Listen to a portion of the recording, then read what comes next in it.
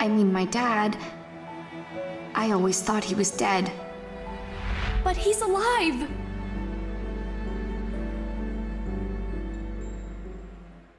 Hey, welcome back to my channel. This video is sponsored by Nintendo. Also say hello to my cat. Okay, it's been a while since I've done a cozy game recommendation video. I did one a while back. I did like my top 10 cozy games, and I've been wanting to get back into the cozy game scene for a while, and this was just the perfect opportunity. So today I wanted to talk to you guys about a game called Another Code Recollection. And this was a game that was not on my radar. I actually didn't know about it, but it is so good and it is ultimate cozy. It has beautiful atmospheric music and an anime art style, which you guys know I love.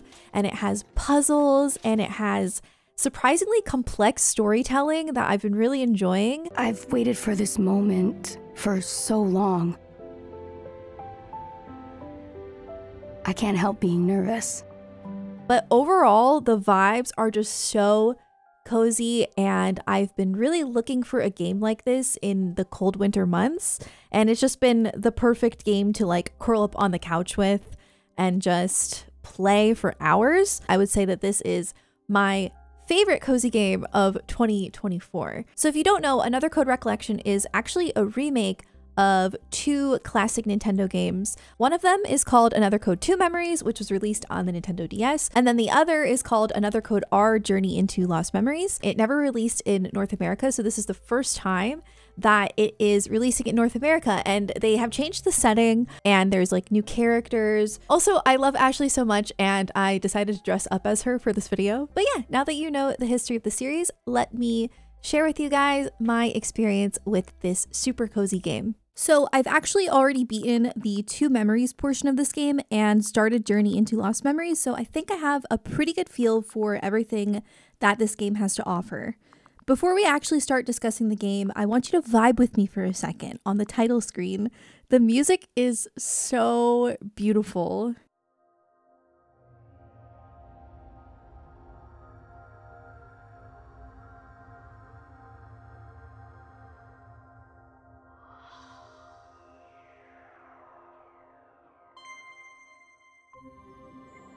Another Code.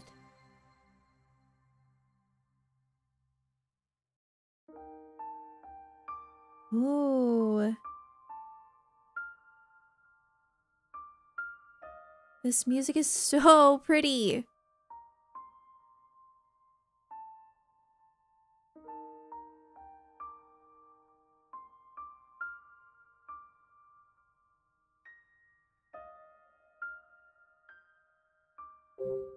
That's really cozy. Seattle Suburbs, 1994. Hurry, Ashley. Hide. What do you hope to accomplish? Mommy?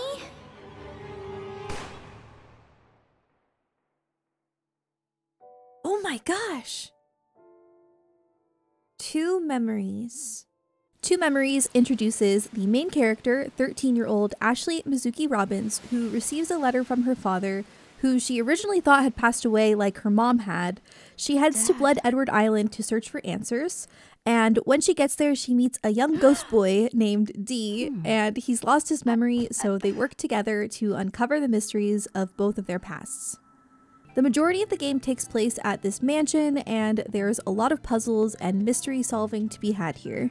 While this game is considered a visual novel, it still feels really immersive because you are able to walk around and interact with your surroundings. It has that cozy feel of a visual novel, but with the added benefits of being able to explore.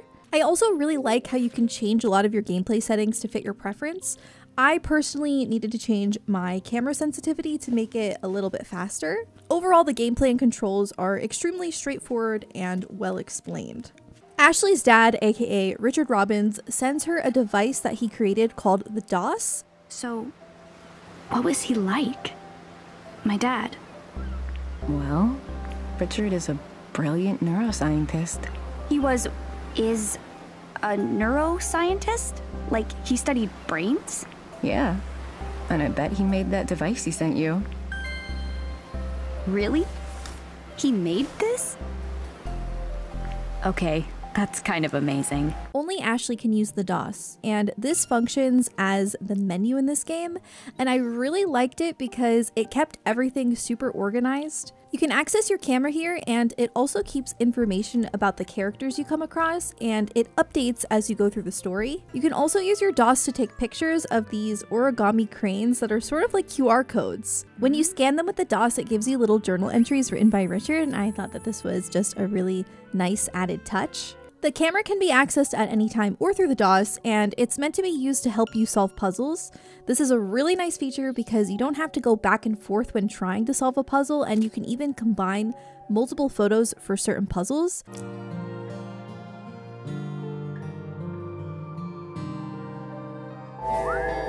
Yeah. And speaking of puzzles, let's talk about them. The puzzles in this game are so much fun. I always loved mystery games with puzzles, and this one has a wide range that were all really enjoyable. While I found them to be quite simple, they still made me think without getting extremely stuck. And the nice thing is, if you do get stuck, you can actually press L3 and the game will point you in the right direction. I didn't realize this until later into the game, and I used it sparingly, but I think it's a great feature for accessibility. I think the puzzles being so laid back really fits the cozy vibes of the game. What really surprised me about this game was the story. The voice acting is really enjoyable, and I got connected to the characters really quickly. I think that the game does a good job at balancing being this like relaxing mystery game where you're solving puzzles and exploring, but then sprinkling in plot here and there, and honestly, it gets pretty intense. I won't spoil anything, but I definitely cried at the end. I wasn't gonna show this because it's embarrassing, but so that you can really understand just like how good the story is, here is me in the dead of night sobbing while playing this game. I didn't expect the game to do this to me, but it was very welcomed because, as a lot of you know, I love when games get emotional. I finished 2 memories feeling really satisfied and excited to start Journey into Lost Memories, and I've already played about 2 hours so far, and it has been a delight. The game takes place 2 years after 2 memories, so you are now 16-year-old Ashley, and she has a lot of teenage angst that she's dealing with, but I honestly love how feisty she is now.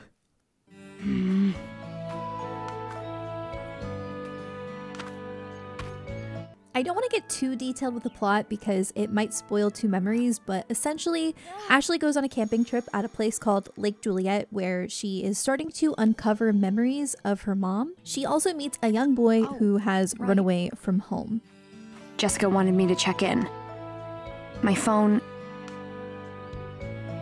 it's in my bag.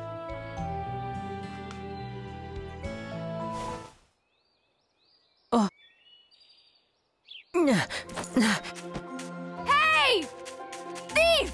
Journey into Lost Memories controls the same as 2 memories, but has some added features, such as the Ross bracelet that used to be Ashley's mom's, and it helps you open certain locks and makes you input a code to do so.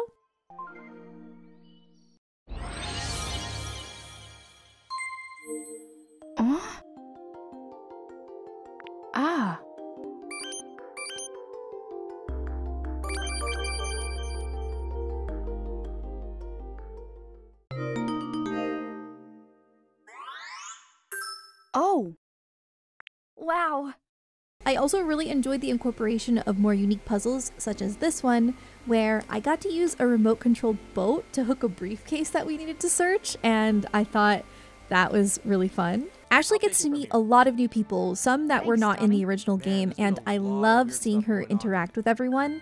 She has a lot more complex relationships in Journey into Lost Memories that she has to navigate. And ignored. I'm seriously so excited to play the rest of this game. I can't wait to see where the story goes. All in all, Another Code Recollection has been the perfect cozy mystery game that I have been searching for. It really scratched that itch for me, and I love that it's a visual novel, but still has a lot of elements that make it feel really dynamic. Thank you so much, Nintendo, for sponsoring this video. You can download the demo for another code, Recollection, from the Nintendo store. And if you decide to purchase the game, you can actually transfer your save to the full game, which is super convenient. I'll leave a link down below so you can check it out. I hope you enjoyed this video. I really want to start making more content like this. Like, I really love cozy gaming, and I feel like I don't really get to explore that as much as I would like to on this channel. But anyways, thank you so much for watching, and as always, thank you for being a key to my heart.